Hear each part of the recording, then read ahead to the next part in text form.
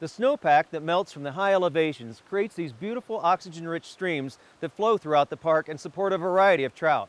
But there is one trout that's significant to this park, known as the Bonneville Cutthroat Trout.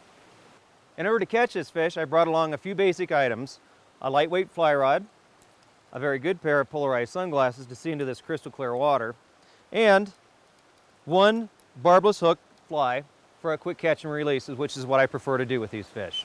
The fly that I'm going to be using today is called a Freshwater Scud, and this is an orange color, about a size 20, and it represents a number of different aquatic insects and freshwater shrimp that you can find easily in the stream. And that's it, so let's go fishing.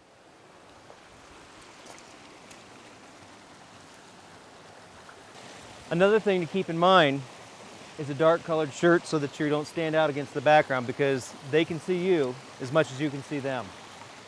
A low approach,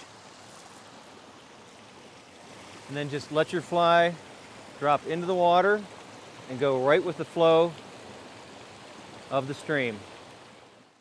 Lake Bonneville was a prehistoric lake whose waters used to lap at the base of Great Basin National Park. With the end of the ice ages, Lake Bonneville receded into what is now known as the Great Salt Lake in Utah. Bonneville cutthroat trout, which had once thrived in Lake Bonneville, were trapped in high mountain streams as remnants of this ancient lake. Oh, there's one. Oh, he's caught up in the snags.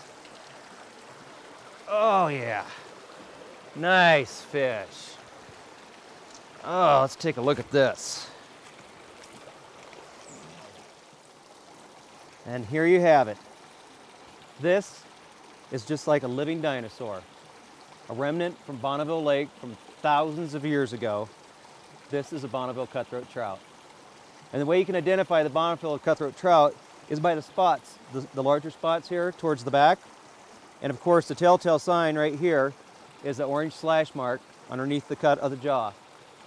And with that said, let's get him released back to his native waters. That was fun.